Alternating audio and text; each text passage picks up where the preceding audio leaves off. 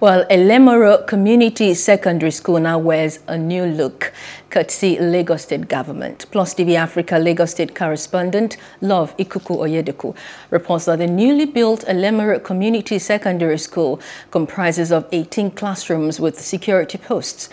It has a canteen and a mini stadium for track and field events. The importance of infrastructure to quality education for a child to realize his or her full potential cannot be overemphasized.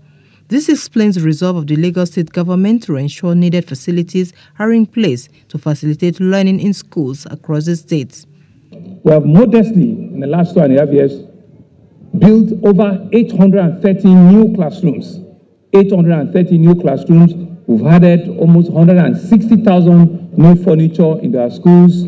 We've added almost 45 new laboratories into our secondary school, and we continue to raise the bar at ensuring that not only do we give them the infrastructure, we're also providing the implements. We're not only dealing with the teachers, with the students, we're also dealing with the teachers. And we're starting the teachers with our Eco Excel. No doubt, the Lagos State Chief Executive is feeling fulfilled. Governor Sanwo-Olu is convinced that the newly constructed educational facility is a platform through which children from a Elemoro community can get all-round education. This newly constructed educational facility is a project that is very dear to my heart and has made me extremely pleased.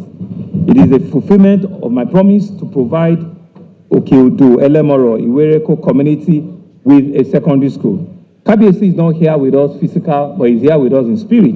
And we made a promise to him less than 2 years ago that we will bring high-quality secondary school into your community, and I'm excited that we're doing that today.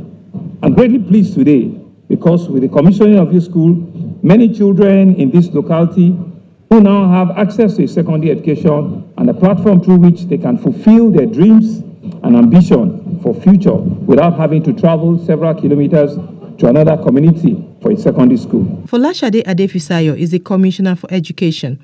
She highlighted the features of the newly built Elemoro Community Secondary School.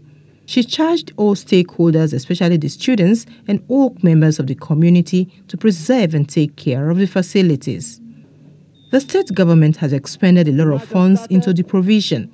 It's now left for the students and the community to take ownership of the facility with a sense of belonging and responsibility.